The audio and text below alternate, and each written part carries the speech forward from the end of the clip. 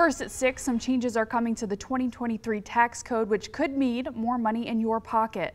The IRS announced one of the largest automatic adjustments in decades to offset a year of surging prices. The Dayton Fire Department says this year is set to be the busiest years they've ever had. The department reported that 6 of the 9 months so far this year have been the busiest of that month that they've ever seen. Turning to weather now, Steve, a lot of people had to grab their coats as they walked out the door this morning, and it seems like it's the same trend tonight. Let's go to Storm Team 2 meteorologist Steve Norris with the first check of your forecast.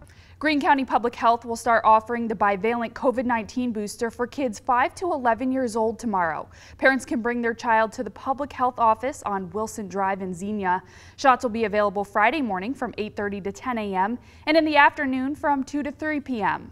Coming up, we're looking ahead to one of the Miami Valley's most popular Halloween traditions, how volunteers are getting thousands of pumpkins ready for their glow up.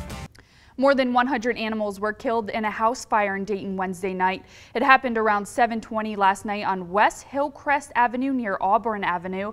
Groups of parents across Ohio are pushing for stricter laws to protect children from sexual assault.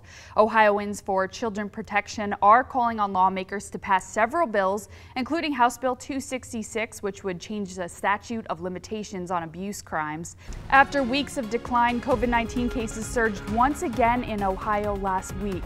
The Ohio Department of Health reporting nearly 12,000 new cases last week. That's up more than 2,500 from the previous week, and it's back above the state's 3-week average.